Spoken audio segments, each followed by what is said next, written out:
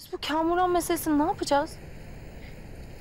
Vallahi Gül, Kamuran meselesine biz hiçbir şey yapamayız. Hatta kimse bir şey yapamaz. Onu artık Allah'a havale edeceğiz.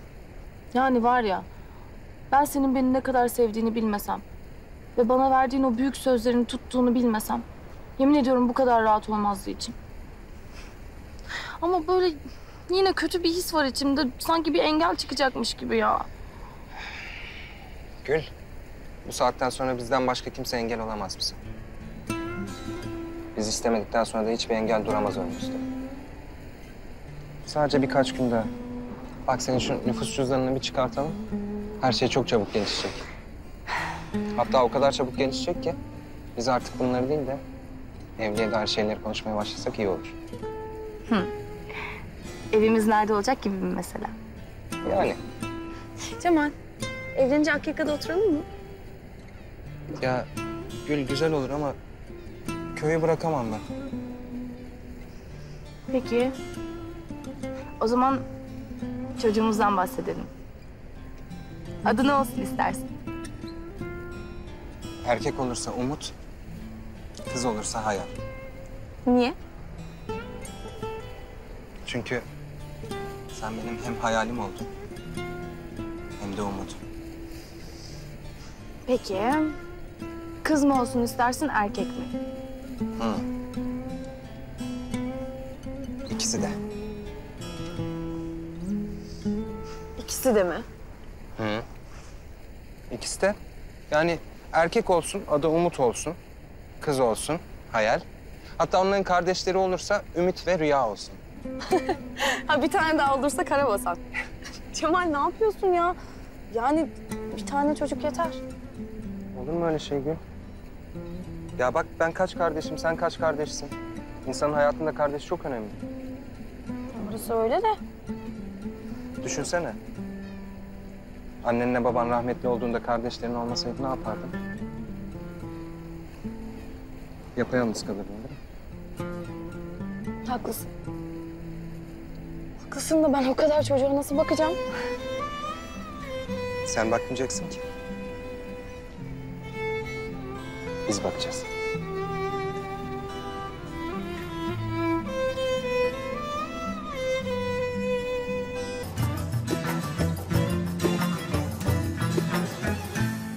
Bizimki de aha öyle durup durup. Vallahi var bir düşüncesi emmi. Biz de anlayamadık. Beni bak kız Dudu. Sana bir şey soracağım. Ben bu aralar kilo aldım mı? Yok bu. Sen hep inceciksin. Nereden çıktın bu? Yusuf bu sabah bana kilo almışsın dedi. Yok bu. Sen oldu mu olası balık etlisindi? Ben de öyle dedim. Sibel Can da balık etli dedim. Emme ona yakışıyor o dedi. He. Sana yakışmıyor mu demeye getirdi yani Yusuf abi? Aynen, aynen. Sen en azından demeye getirmiş. Beni resmen Hüsnü Sibel Can'ı beğenip durun dedi ya. Abo. O ya. Kız bana bak. Bunlar artık bizi beğenmiyor ha. He. Onca zaman sen saçını süpürge et. 3 tane çocuk doğru aslanlar gibi büyüt, sonra Sibel Can gelsin hop pabucunda mı? Ana tabii beğenir babam Sibel Can'ı. Kadını görmüyor musun süslü püslü gezip dur ortalarda? Neden ben de mi süslenem bu saatten sonra ya? He süsleniver.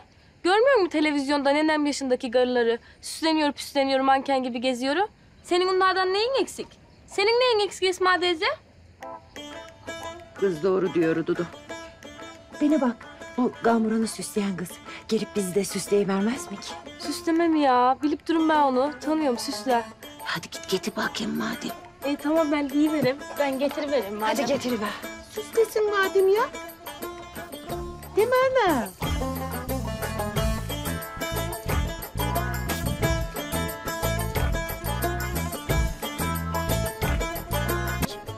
Bak Sibel, sen bizi aynen Sibel Can gibi süsleyeceksin, tamam mı? Aynı ona benzeteceksin. Tamam, Fazlası olsun, eksiği olmasın değil mi? Olmasın. tamam ben hallederim. Ama nerede yapacağım? Bana bir yer gösterin. Ya şurada da yapıveririz işte. He. Tamam. Ana yemekler ne olacak? Kızım onu da sen yapıverirsin artık ya. Ben nasıl yapacağım ya o kadar yemeği? Kızım alt tarafı yoğurt demeyle Kesme makarna yapacaksın ya. Ben zaten mercimeği kaynattım. Ununu da kavurdum. Sen kevgirden geçirivereceksin. Bir de tereyağını eritivereceksin. Tamam bitti gitti çorba yavrum. Yaparsın kızım, yaparsın sen. Geç kızım, geç. Ay hadi sen bizi bir güzelleştir. Nasıl yapacağım ya ben o kadar yemeği? Geç oldu, kalkalım mı artık? Hiç gitmek istemiyorum. Ya ama doktorun dediklerini duydum, dinlenmen lazım. Ya evet tamam duydum. Ama ben senin yanında olmak istiyorum. Senden ayrılmak istemiyorum.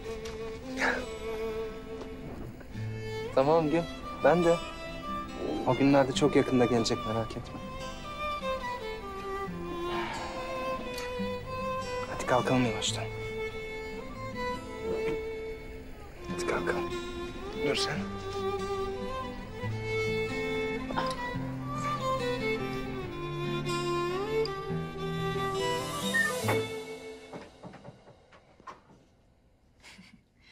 Ta ta ta tam. Ana kız ne güzel olmuşsunuz. Oldu diyorsun yani. Sen ne diyorsun ya? Yusuf amcayla babam sizi tanıyamayacak. Ay inşallah, inşallah. Neyse ben gideyim artık. Kızım al bu da senin hakkın hadi. Ay Bu da benden kızım. gerçekten gerek yoktu ya. Olur mu hiç? Bu kadar emek verdin. Hakkını helal et kızım. Çok teşekkür ederim. Çok sağ olun. Aferin kız. Çok yeteneklisin sen. Aferin sana.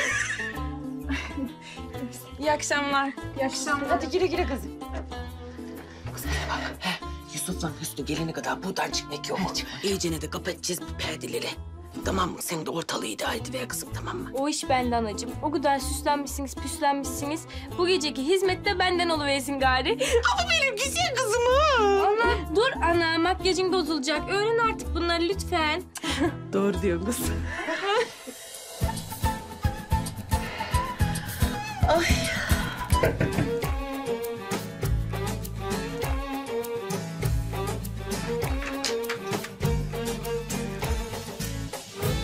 Selamünaleyküm. Ayrı dünyaların kızı. Aleykümselam lan. Hoş geldin. Hoş bulduk. Bizimkiler yok mu? Ha, Esma teyze anamgille içeride. Ayten de aha bu odada abimle şiir çalışıp duruyor. Ötekinler gelmediler daha. He, iyi o zaman. Ben de gideyim. Nere lan? Dışarıda bekleyin. Bizimkiler gelince öyle gelirim. Hindi rahatsızlık vermeyeyim. Olur mu lan öyle şey? Geç içeride bekle. Hem Kemal sen nereden çıkarıp durun bu cins hareketleri? Nereden mi çıkarıp durun ayrı dünyaların kızı? Lan meydanda bana hayır deyip başıma çorabı ören sensin. Herkesin içinde kafama kırmızı donu geçiren sensin. Belli ki bir rahatsızlık içindesin. Lan herkesin içinde kırmızı donu bana verirken ayıp değil de benim yaptığım mı ayıp? Kemal sen benimle dalga mı geçip durun ya? Lan ne alakası var? Ben o hediyeyi özellikle sordum. Yeni yılda en makbule geçen hediye hangisi dedim. Dediler ki kırmızı don dediler. Kırmızı don giyen bütün sene donanır dediler. Ondan seni alıverdim ben. Ay sahi mi diyorsun lan? Tabii lan. İnanmıyorum lan ben sana. Bak lan gözlerine.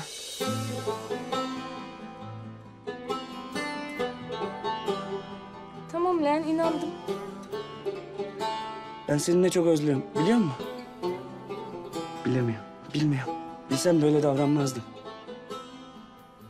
Sen beni ateşlerin içine attın. Sonra da üstüme benzin sıkıverdin be tekilerim. Tamam lan sus. Dur lan dur, sarılma. Tezek kokuyorum da.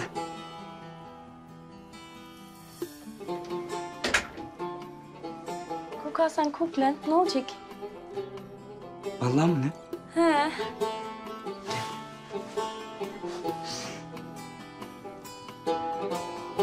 Dikkat et. Cemal dur burada biraz oturayım ben. Tamam da odana çıkarmayayım seni. Ya oturayım ben onlar çıkarırlar merak etme sen. İyi peki dur, otur.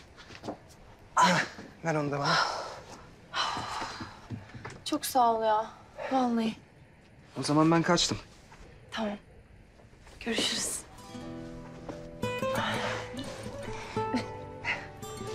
Hadi görüşürüz.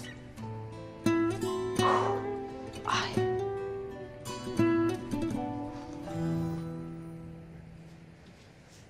Geldiniz de. Ay. Ay. Kaan ne işin var senin burada? Seni uyarmaya geldim. Hangi konuda? Cemal konusunda. Gül,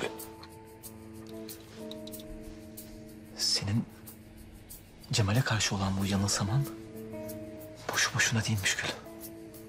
Kan, ne diyorsun sen? Senin Cemal'e olan ilgin senin iradenin dışında. Of ya Kan, Allah aşkına ne diyorsun anlamıyorum. Sana büyü yapmışlar Gül. Ne? Maalesef. Büyü mü? Evet, kesin. Of Kan, Allah aşkına saçmalama ya. Yok hayır. Bak sana ispat edebilirim. Fotoğraflar var. Bir sürü fotoğraf çektim. Of. Kaan, bana kim büyü yapacak? Kamuran. Kamuran'ın ablası Nurten. Ve Cemal'in annesi Dudu. Kaan, bir dakika. Şimdi sen diyorsun ki Kamuran, bizim bildiğimiz Kamuran, bana Cemal'e aşık olayım diye büyü yaptı. Evet yani şimdi böyle bakınca biraz mantıksız gibi geliyor ama belki yani aslında onlar tersi için yapıyorlar ama onların yaptırdığının tersi çıkıyor. Nasıl yani? Yani şöyle, onlar seni Cemal'den soğutmak için büyü yapıyorlar ama büyü ters tepiyor ve sen Cemal'e kendini aşık zannediyorsun. Gül, olamaz mı yani? Sonuçta bu insanlar büyüyle uğraşıyorlar. Gül, büyü. Ne gülüyorsun? Kaan, yemin ederim. 40 yıl düşünsem aklıma gelmezdi senin böyle bir şeye inanacağım.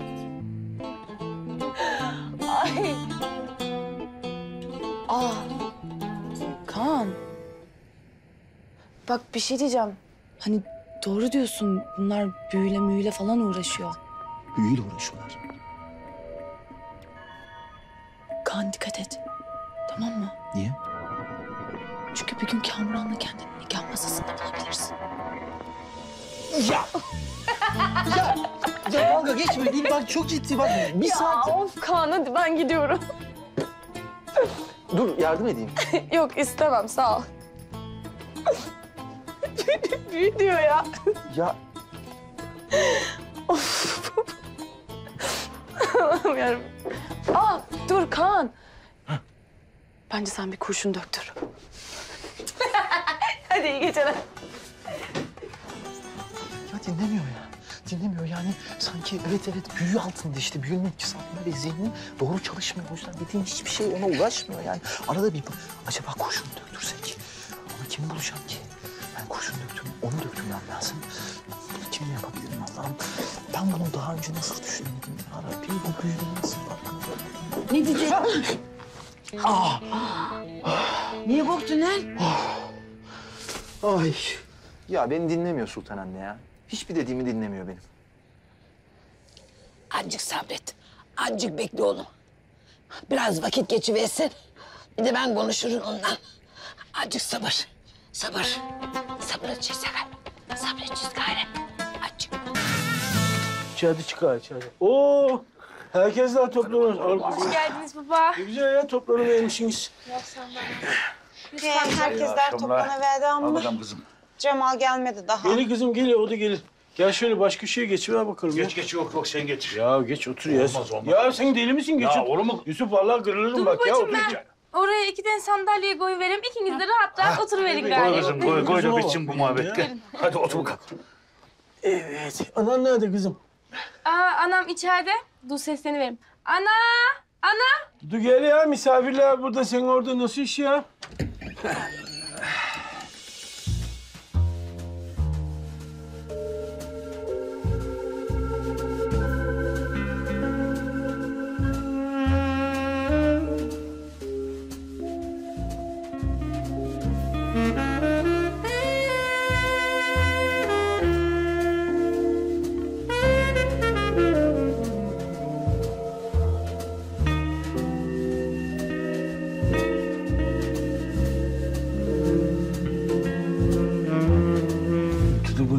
Bu ne hal kızım? Vallahi acık süsleniverdim Hüsnü. Güzel olmuş mu? Pek güzel olmuş bir şey değil mi Hüsnü? Biz Dudu'yu gençliğinden de biliriz. Azıcık bakım yapıyormuş. Bana bak. Sizin ananız nerede? İçeride baba. Çağırın bakalım. Ana. Hep beraber mi çağır? Ana! Ha!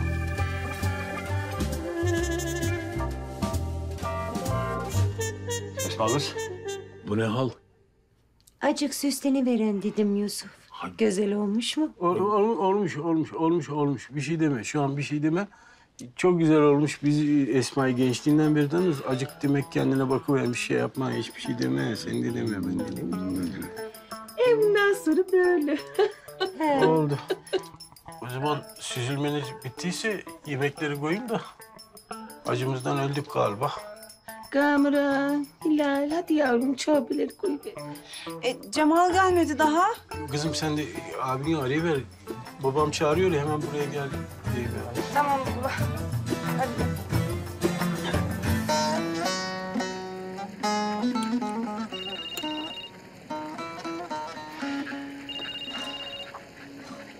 Ne var İlhan, ne? Babam seni soruyor. Hemen eve gelsin deyip duruyor. İyi tamam, geliyorum hadi.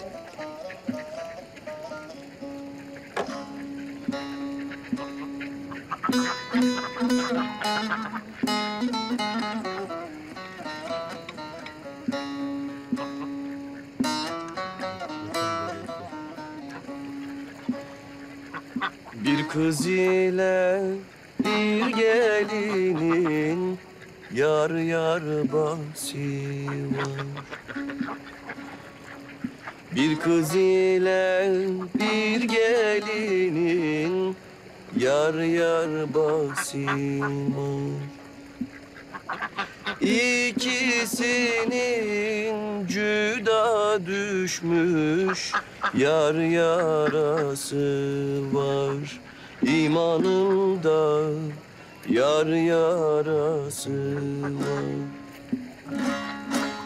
Hilal hilal kaşlarının yar yar arası. İmanında yar yar arası. Aferin lan.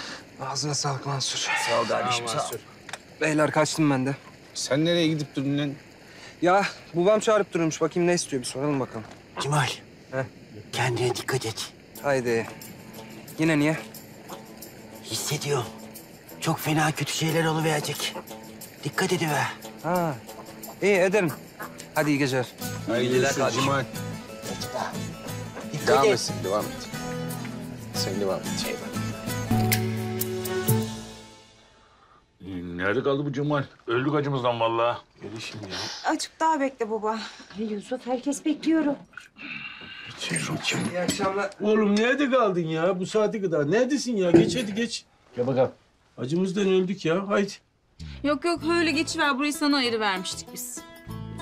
Ha öyle gel. Geç. Gel bakalım oğlum. Gel sokuluver Kamuran'ı. Çıkar şunu çıkar. Ortaya bocuklu otur.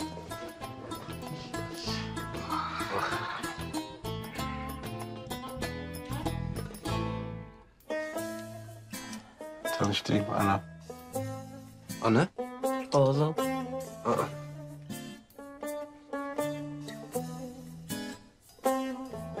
Anam. Hakikaten öyle. Ben de irkildim biraz. Nasılsın Cemal? Görüşmeyelim Kamuran. İyiyim. Ben iyiyim de. Bakıyorum senin bu süslenme hastalığın senden çıkmış. Sizinkilere geçivermiş. Bizim. Hadi çorbaları artık bittik ya. Tamam baba koyuverin ben.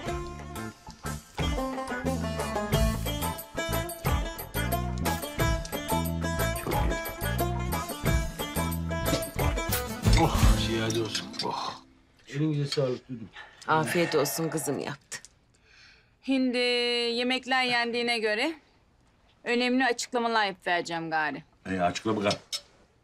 Bu açıklamalarım öküzcüleri ve onbaşıları çok yakından ilgilendiriyorum. Allah Allah. De bakayım ya. Neymiş?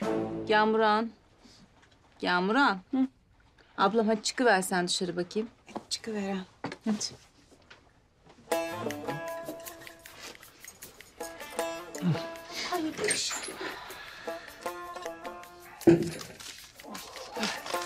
birer tane veriveren. Neymiş ya? Ne kız? Gebelik testi sonuçları. Gibi.